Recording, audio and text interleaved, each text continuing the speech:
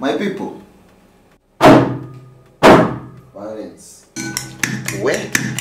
That's been activated. Grease your team. Yeah. Look at that.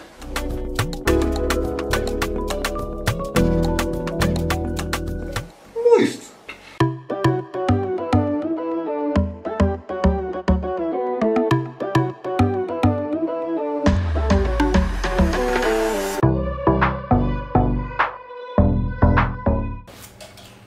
Barigani.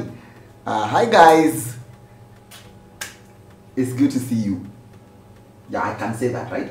Good to see you. Hey, so anyway, leo tunatengeneza banana bread. Yani tunatengeneza mkate kutoka kwa mandisi. But my banana bread recipe is not everybody's banana bread recipe. People differ. There are different schools of thought.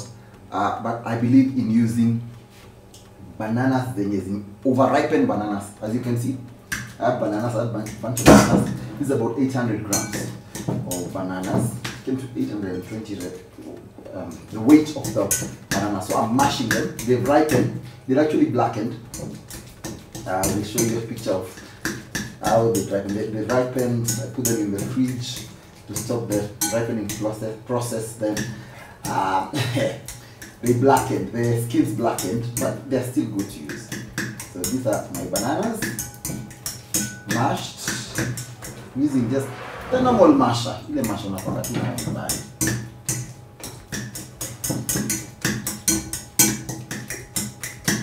Smells like bananas in it. Wet. Yeah, mashed. So some people blend them. Not absolutely necessary in my case. Yeah. So here I have 450 grams of self-raising flour, to which I'm going to add baking soda, 5 grams. And I'm just gonna mix it in here. Then I have mixed spices here. There's some people who like cinnamon. There's some people who like, you know, mixed spices, dry ingredients. I use mixed spices. You can get this from the supermarket. They can be used for sweet and savory foods as well, for baking. A friend of mine likes to put tea masala in his banana bread, so it's really nice and spicy. So that is that. We're going to set that aside for now. Then I have 225 grams of brown sugar, which I'm going to put in the mixer.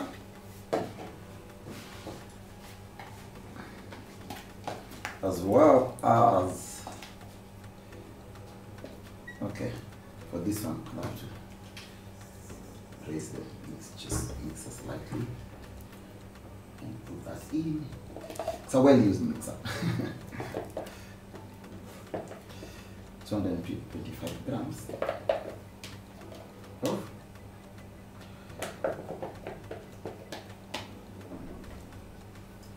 butter margarine, to which I have, I'm going to add vanilla essence. I use clear. You might have noticed I use a lot of clear vanilla essence. The reason I do that is because I buy vanilla ones. It helps you to. I put in, this is grated lemon, and this is my, but like I said, I prefer, there's something about lemon and orange drink that makes my banana bread. I like the taste when you put it. It just elevates the taste. Yeah.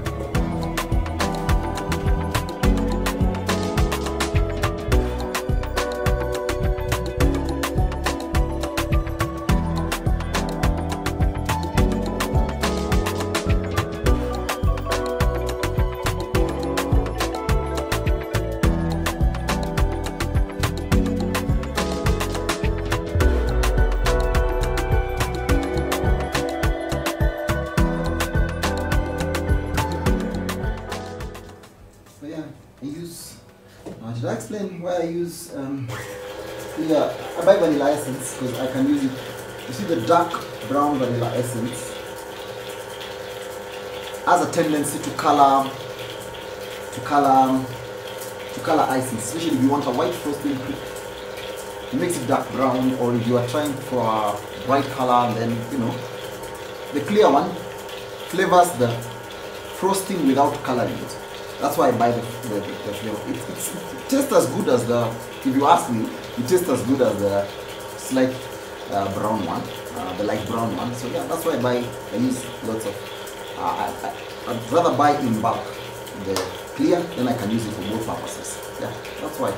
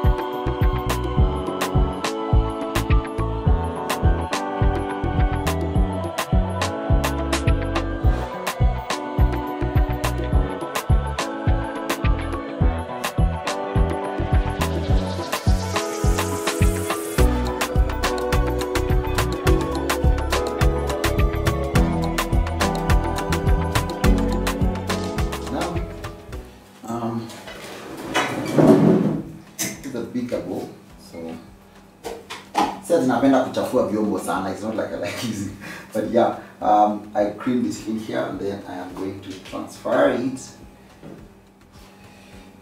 to the bowl that I mashed the bananas in. Remember, maybe I should have said this at the beginning. Only start with clean hands. Wash your hands clean before handling any food, which we did off camera. But yeah, we did. It's time to touch the corner on camera too. But we actually do clean our hands before starting this.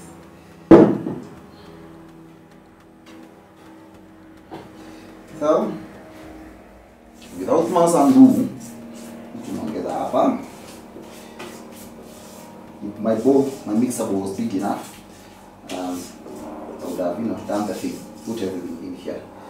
But oh well, we work with what we have.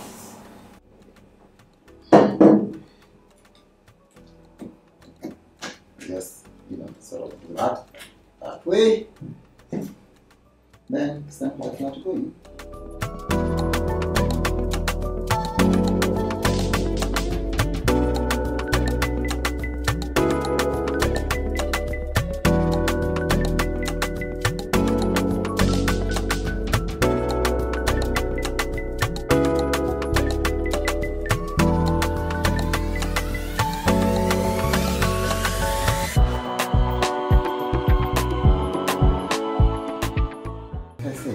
I'm not a fan of over mixing. This should be okay. See, there's still a streaks of flour and some of the banana is in there. This should still be okay. Ready to go. My people, ready to go to the oven. I didn't say my fridge, but oven. These are cake or banana bread butter. Remember, I used overripe bananas. Don't waste bananas. If they go overripe in your house, put them aside and make some banana bread with them. So I am baking this in a loaf tin, so it actually looks like a loaf banana bread, so you can get slices of it. What I like to do to my loaf tin is grease it very well and put some flour in there, and then I chill it. Apparently some science enables it to rise steadily and flat, but it's not really absolutely necessary, but it's just a habit I've developed for all my baking, whatever things I butter them, then put a bit of flour, and then I put them in the fridge to chill for a bit. What that does, it also gives you very nice caramelization, so it's just a nice crust, brown crust. In my experience, I found that to be true. So yeah, let's get the cake tin and put our banana bread inside.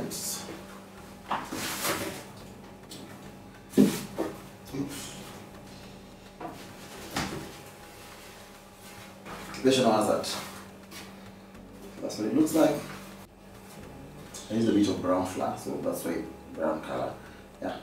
Oh, by the way, by all means, you can use wholemeal flour. Maybe we'll learn that later. Healthy baking, we'll do healthy baking, low calorie baking.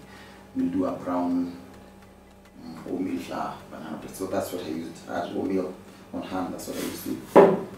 Butter and flour, my.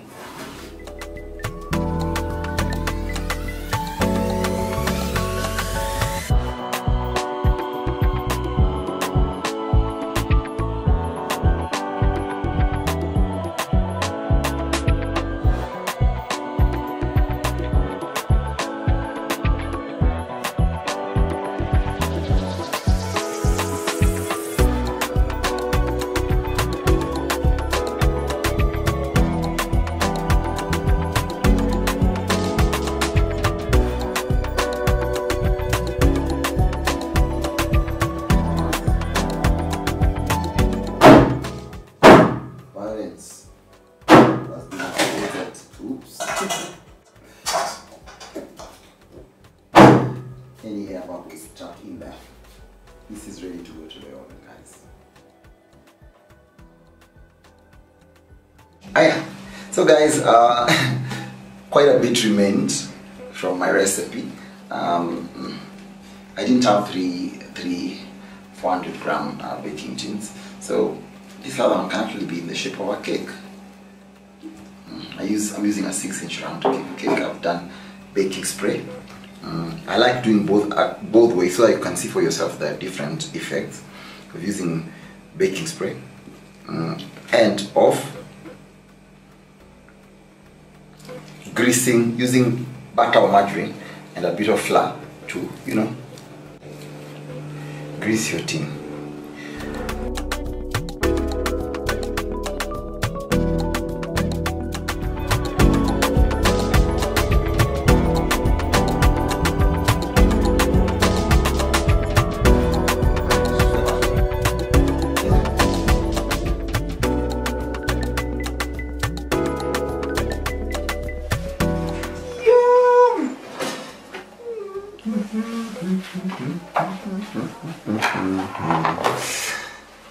Do you remember there's an extra one? We baked it in a small round tin. So we want to turn this out onto a wire rack.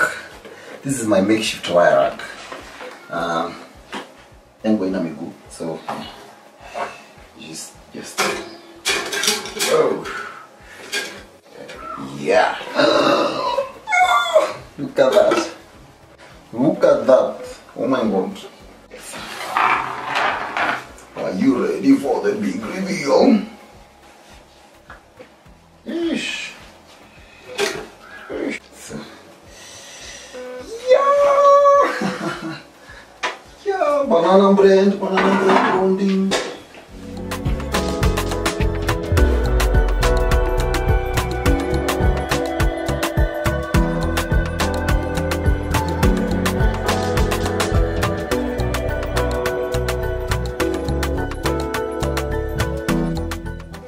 Slice. I always like the end part, the one with the crust, with the most crusts. Oh, look at that. Okay, one more slice. Yeah, there you go. That's banana bread, guys. See?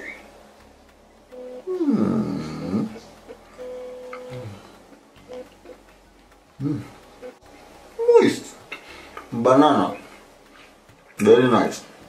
No.